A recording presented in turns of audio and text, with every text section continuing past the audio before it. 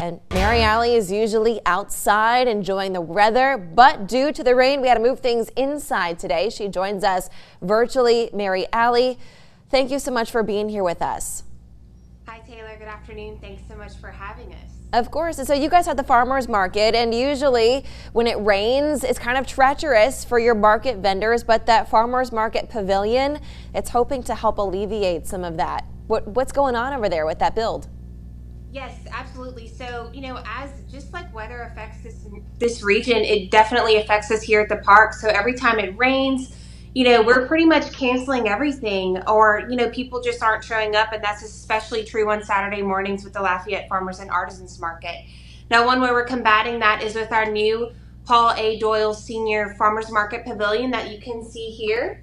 This is an open air pavilion. It's 3,000 square feet, and we kicked things off about a month ago. We expect the project to last about 12 months, and it'll also include many fun things alongside that. So additional parking, more fun events, really opening the doors for the park to have these events inside of a space in case it rains on a day, especially on a day like today. Yeah, absolutely. It's going to be a great resource to the park too. And I love that it's also ADA compliant. Absolutely, completely ADA compliant. It also includes restrooms. And really just such a great asset to the park.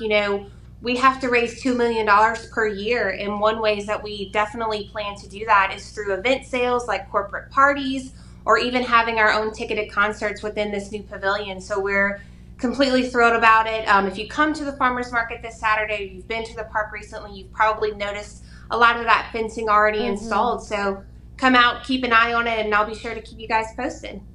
Mary Allie, thank you so much for stopping by to share this with our viewers. If people at home want to stay up to date on all the things happening at the park, where can they go? moncuspark.org. Make it so easy. As always, thanks so much for hanging out with us every Wednesday. Thanks so much, Taylor. Stay dry. Of course. If you at home want to learn more, head to KADN.com. Everything you need will be right there. But guys, stick around. If you're hungry, they've got just the place for you.